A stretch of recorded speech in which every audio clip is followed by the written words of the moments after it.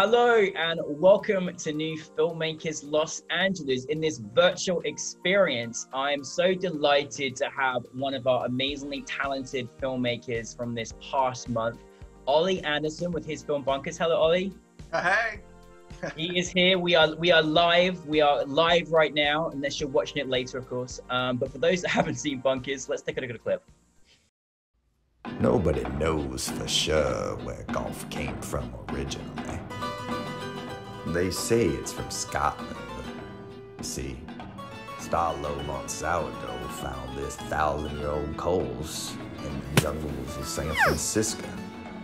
Now this little story is about Starlo learning the rules of golf, and in particular, bunkers. Ollie, I'm glad because even though we're in this crazy world, we're making this happen and we're connecting. So this is great. I'm in love with Bunkers. I loved it and so much, and I love your style and your creativity. But for those that haven't seen it, tell us a brief synopsis. Sure. So the worst golfer of the year has discovered an ancient golf course in the jungles of San Francisco. And this takes place during COVID time. And so in order to retrieve the treasure of eternal life, he needs to learn and play by the rules of golf. And why would you not want to watch it with that synopsis? I mean, really, like that's what I love about it so much. And it was so amazing talking to you at our film festival yesterday. And I love when you explain a little bit about where the story was inspired, and also how significant golf kind of is to certain communities. So tell us a little bit where the inspiration came from. Sure. During that time period, I made this between February and June of this year. And during that time, we had this feeling of like, what can I do to help? Like, what can I bring to the table?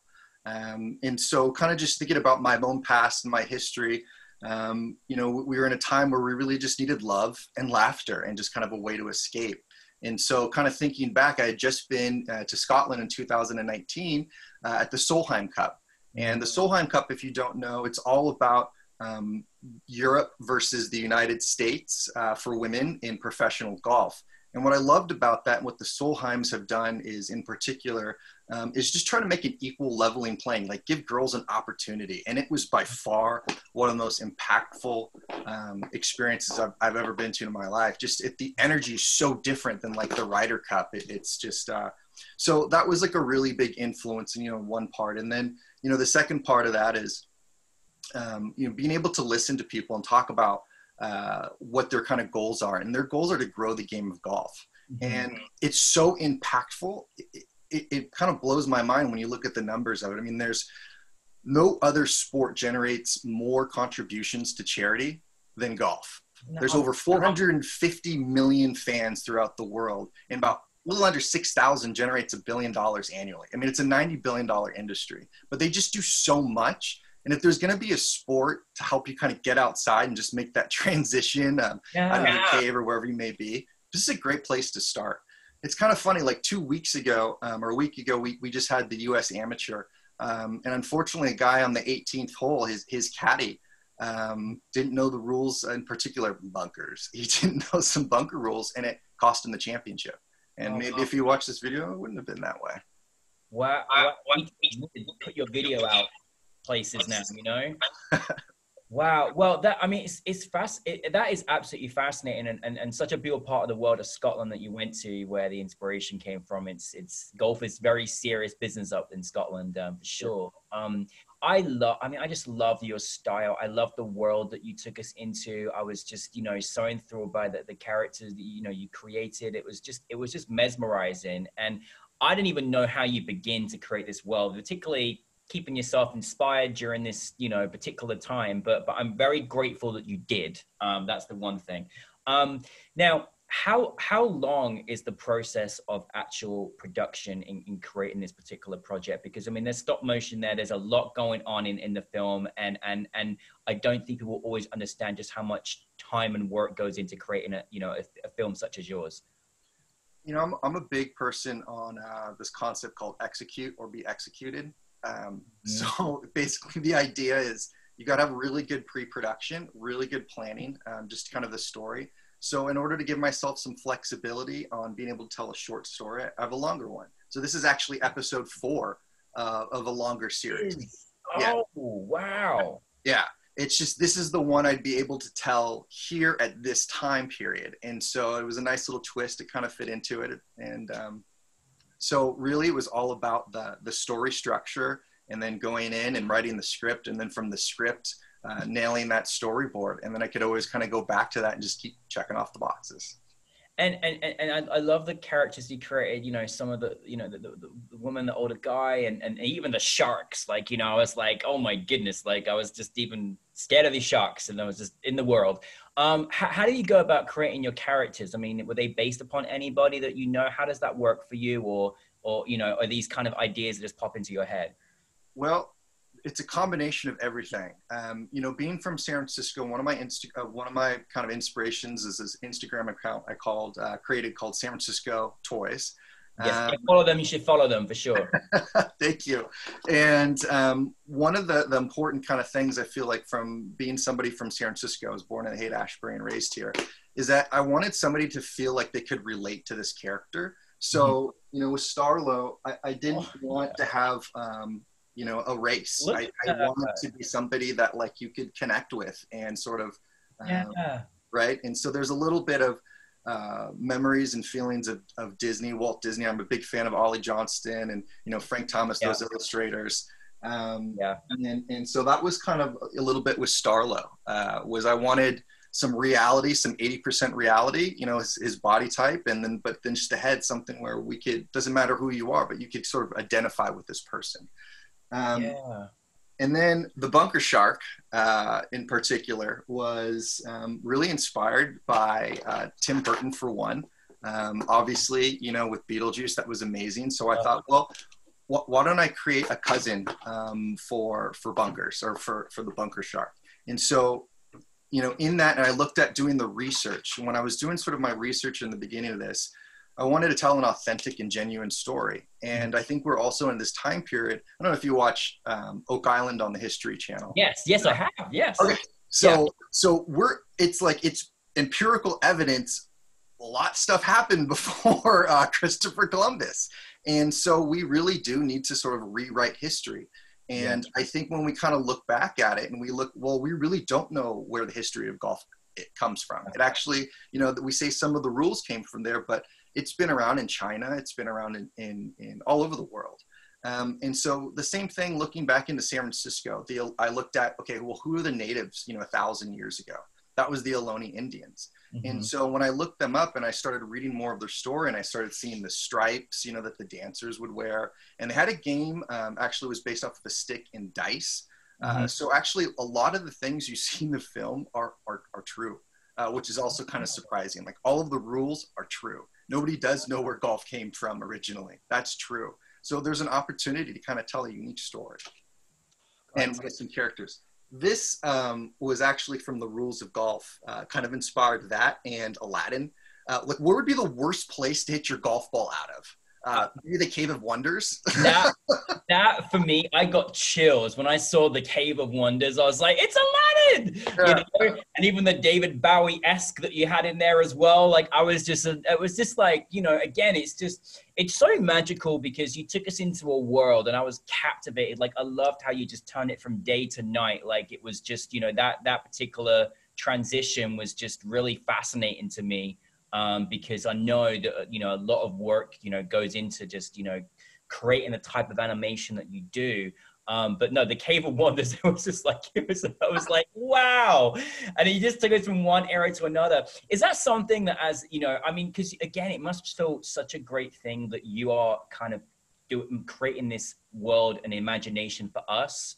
You know, is it something you really enjoy, just to give your audiences that, you know, you take us to places that we never thought we may go before? Absolutely. It's something I've really loved in my entire career, whether it's been building video games or educational video games. I think we're all just in this place right now where we need to escape sometimes. Yeah. It's really hard. And if I can do that, if I can help somebody try to escape for just 6 minutes and 45 seconds, it'll, you know, generate a little bit of love and passion that they can pass on to another person.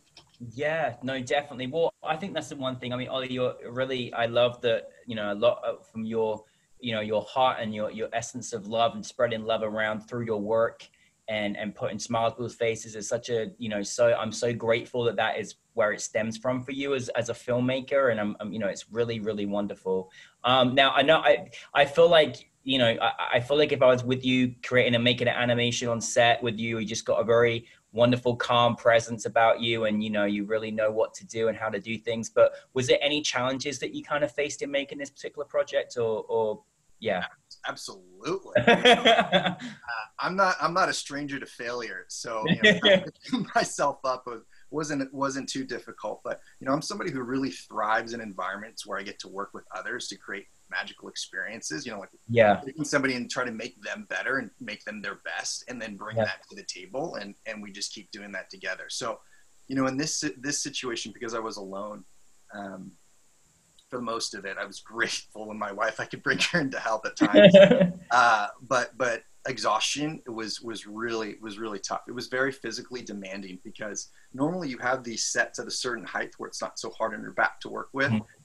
But any other animators would have killed me or fired me for this situation, because I had to drop it at such a height in order to accommodate the trumpetry, which you'll see. Yeah. It's super world. Yeah. And I never knew, actually. It's amazing. I mean, look at the size of that Cave of Wonder. I mean, that is big. And if that gives people that have seen Bunkers, you know, if you look at our wonderful Cave of Wonder on the left right there, you know, you will realize just how big the set was, because, you know, you created quite a larger set than the most, actually. And that's amazing. So you really did create a world there for us.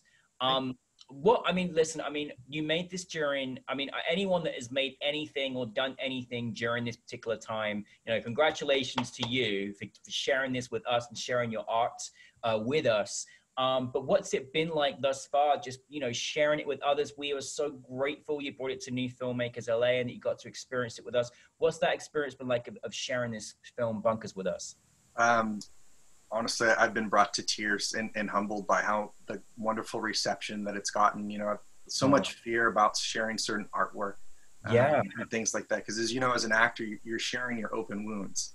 And so there's a lot of things I talked about in the film without actually talking about, because it's just, you know, it's a hard time for a lot of people. Yeah, it is. I don't know if I got to your question. If we can.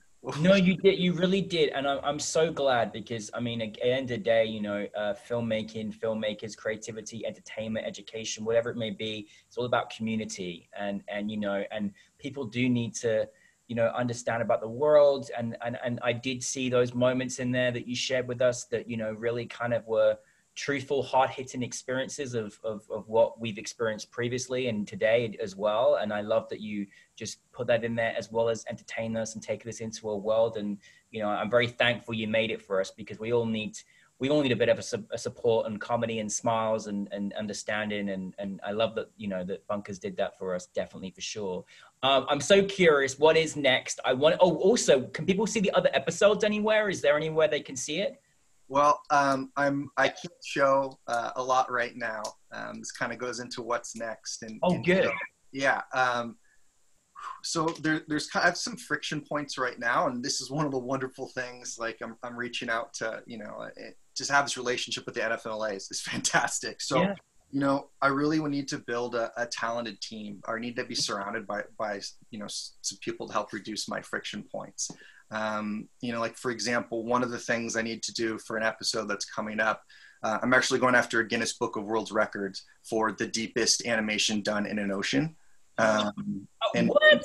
Yeah, I love it. So, and then, you know, so that there's a team that kind of you need to help to do some of these things with, just some basic logistics. Yeah. So that's kind of one thing. Another thing. That's amazing, Ollie. Oh, thank you. Yeah. Well, please let us know when you won your Guinness Book of Records, please. Oh, definitely. I might have to call you in. Yeah, please do. I love your voice so much. I'll definitely have a character for you. But you know, I don't know how expensive you are. It'd be really difficult to get you, Ollie. Just all with love, definitely. No, I love it. Thank you. And then, you know, the second thing is, which would be wonderful. I only made this movie out of very little money. It was like $13,700, which includes the marketing fees. So an open checkbook would be ideal, but I know that's not going to be the case. But that would be a wonderful thing, is to have some financial support in order to make some of these things. For example, you know, this puppet or this character or this toy, there's some things that I really need help with because I'm not an industrial designer. And so just like, you know, I'm using sticky dots to connect the head on this thing, right? And so I made it out of tin foil and FOMO.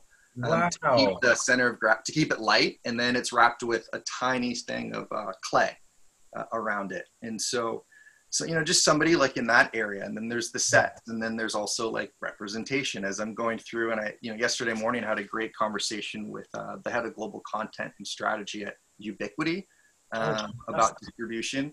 And so you know, I didn't even think about Latin or Africa as micro markets. But anyways, I you know, so that would be like the second thing. And the third thing would be, I need Bill Murray. Okay, we're putting this out there right now. We need Bill. But listen, oh my goodness, this guy, I just actually showed my partner Groundhog Day for the very first time, and I was like, "You got to see this classic." I was like, "You've not seen it?" Anyways, Bill Murray. Okay, Bill Murray. Everyone, right now, we're at New Filmmakers. It's Products Universe. Bill Murray is going to come to you. Okay, we're going to bring Bill Murray to you. He's probably really after some, you know, a little bit of something different right now. So, you know, you're right up his alley, I think. Hope so. That would be great. Yeah. I mean, timing, and you know, I think this is something where, because you know, just for his voice, you know, we could do it safely, you know. Yeah, no, definitely. Well, I mean, listen, I love that you put that out there, because, you know, we try to make dreams happen at New Filmmakers. We really do try. Well, you know, I could honestly, I could talk to you for hours. I really could. I just would love to know from you know, from your heart, for you as a filmmaker, as an animator, like, I think, you know, again, making this film in this time is an inspiration to all of us, no matter what thing you're trying to accomplish in your world. Do you have any advice that you kind of could share with the audience that they could go by for, you know, for animators, for filmmakers, anything that you kind of could share with us for our audience? Sure. Let's see. You know, if we go with the animation world, you should watch and learn about the 11 principles from Ollie Johnston and Frank Thomas. I think those, genius. I mean, way to kind of look at things and in the world and when you're doing this. You know, from story structure, you know, I'm a big fan of Path of the Hero, the Joseph Campbell's, you know, that story. But really, you know, failure is going to happen all the time, and it's just your attitude and patience to get through that is really what's going to help. And just have the courage to keep going, and it's okay to make mistakes. You know, I think the things that we love aren't necessarily the wonderful qualities, but are the characteristics or maybe the flaws that we connect with. Yeah. And I'm hoping, you know, in this, I can definitely add more value to other people, because I think a genuine relationship is about other people. So if you do like this, if you do love this, and you want to have a genuine relationship, please hit me up. I'd love to have one with you. Ollie, you need to do like an uplifting podcast with Ollie, you know, just to kind of keep us all motivated every day. So, you know, you really do have a wonderful, essence of sharing and care and through your art. And so we really appreciate that. And Bill Murray, I hope you enjoyed watching this interview. You know, we'll just send it to him a few times. But no, listen, thank you very, very, very much. I'm delighted you brought Bunkers to us, and I just want to keep watching more of your work. So really appreciate it. Thank you very much, Ollie. Thank you, Danny, and thanks to your team. Really, I mean, fantastic. You should just have a white paper on what you guys do, because it's fantastic. It's a whole different experience, and especially as a new filmmaker, it's one of the most wonderful opportunities to onboard about this world. Really, we take it to the heart. So it's a team effort. So thank you very much.